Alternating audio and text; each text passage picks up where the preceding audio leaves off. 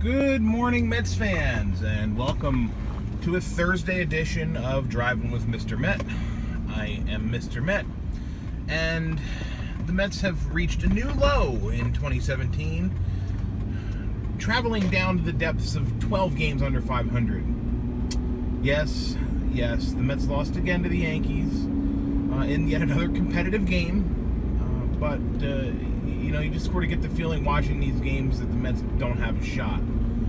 The one thing I'll say about the Yankees is that they have a bullpen that would make pretty much any MLB team very jealous. They have a very, very good bullpen, the Yankees do, and frankly, that's how baseball is shifting, and it's how most teams are going to have to start building going forward.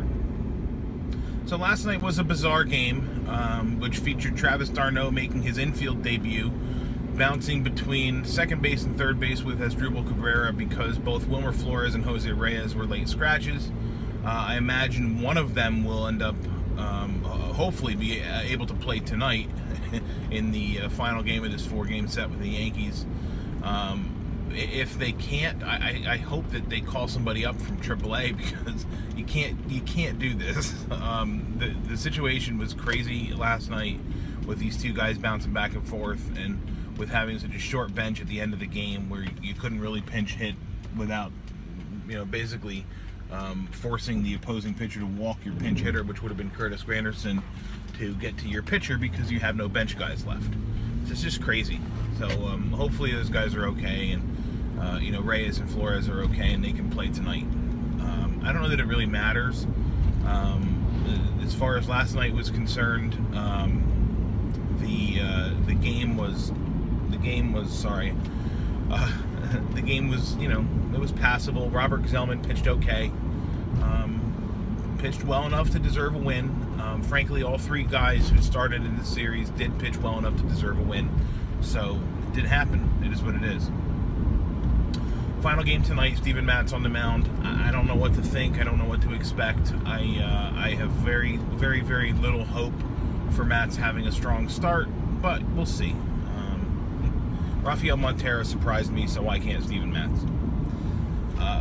I want to go back to the comment I made about bullpens. Looking at the Yankees bullpen and how they've built it, and they've built such a powerhouse bullpen with some strong arms. I think this is the new wave of MLB roster management and roster construction. The Mets have their starting pitching, and that's great, whatever. But where's it gotten them?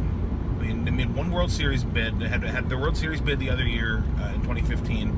They made the playoffs last year. They're having an abysmal year this year. Now, granted, all of the guys are hurt, but still, the starting pitching debate, if you will. I don't know that it's going to be as important anymore as the bullpen. If you can assemble a powerhouse lockdown bullpen, you're going to win more games than you're going to lose, period, because starting pitching just doesn't go deep into games anymore.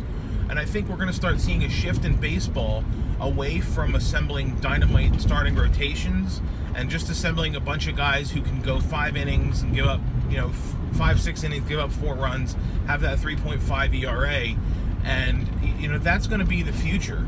And the power arms, at least in my opinion, are going to end up in the bullpen. And we're going to see guys like Andrew Miller types who come out into any inning they need to come out into, can give you 2 innings or 3 innings, multiple days a week. And I think that's going to be a major shift in baseball and the way baseball is played. It's happening already. I mean, starters aren't going deep into games. The difference is that teams haven't adapted yet and haven't built those bullpens to sort of fill out the rest of the game. It's going to have to happen, though, unless there's some sort of a drastic shift and starters can actually start going deep into games, which I don't see happening anytime soon. I think we're going to see major league teams assembling bullpens that resemble these powerhouse bullpens that you see every now and again in baseball today. The Mets, for their part, are doing that. They are assembling. Now, I'm not saying these guys are absolute lights out or whatever, but they are assembling a massive quantity of bullpen arms in the minor leagues. That's what they made the majority of their trades for. That's what they got back, rather, in all the majority of their trades this year. So the Mets I think are recognizing the shift and the need to have that bullpen, and almost put the bullpen first as far as building your team ahead of the rotation. I don't know. We'll see what happens. It'll be interesting to watch for sure. But that's my opinion. So that's going to wrap it up for today. Again, Steven Matt's on the hill tonight. Whatever. Hopefully the Mets can avoid a 4th consecutive loss and a dip down to 13 under. But we'll see what happens. I appreciate you watching the video. You can check me out on Twitter if you're not already following me at Mr_Met. And as always, let's go Mets.